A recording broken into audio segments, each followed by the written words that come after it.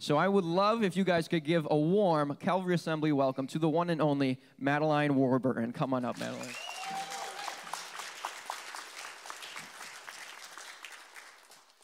Hi, I'm Madeline Warburton, and I'm 16. I'm a homeschool sophomore, and I'm a classic firstborn. I like the rule book. I like to know what I can and cannot do.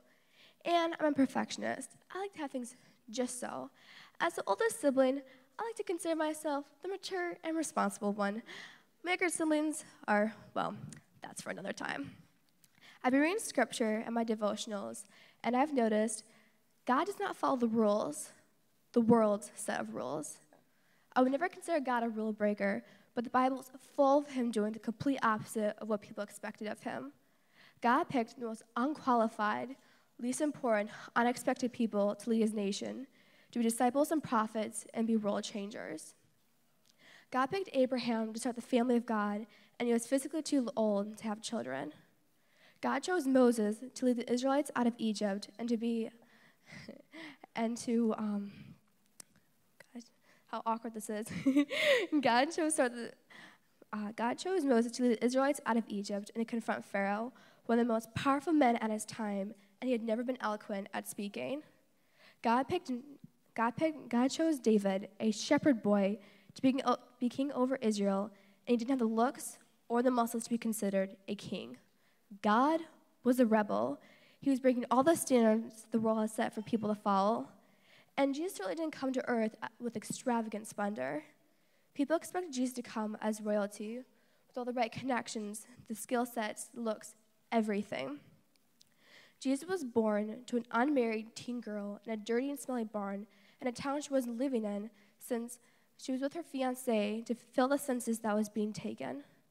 The guests I know were dirty, unimportant shepherds and wise men who were working for a king who was out to kill Jesus.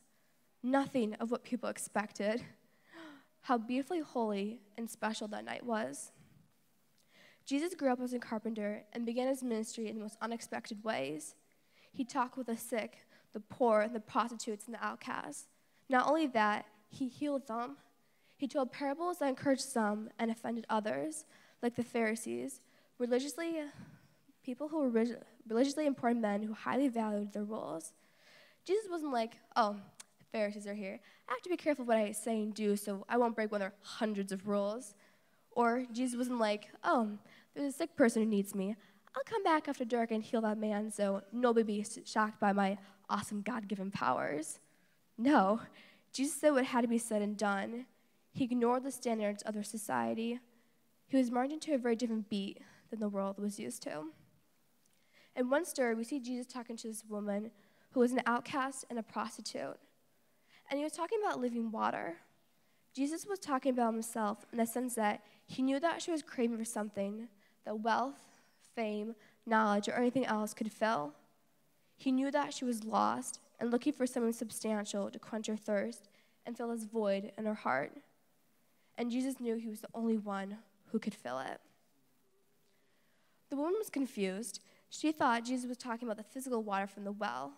Maybe she thought Jesus had invented this wonder water that was packed with all the nutrients and vitamins you needed to have a terrific day that only had 11 calories. It was even better than that. From the very beginning, God has been breathing a fresh breath of air into the earth, which so many people haven't heard of. It is this refreshing, freeing, bold word, grace. God has lavished his love over us with the gift of his wild, bold, refreshing grace. His reckless love has pursued us all the way to the cross just because we are his beloved. And he has poured his grace on our lives, which means we don't have to live up to the standards of this world.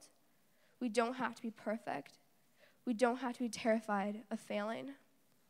With God's lavish love and abundant grace, we don't have to strive to earn our worth. It has already been given to us. And that's what Jesus was telling this woman. And when she understood, she received it with open arms, and it changed her life. It made her come alive.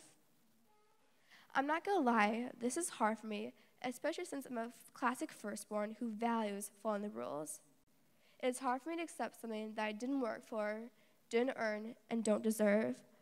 But I'm learning to accept this incredible gift. And I'll be probably learning this for the rest of my life. But to receive this gift, it is freeing. It is a wild, bold, and refreshing life I'm going to pursue. Receiving this gift makes me come alive. Thank you.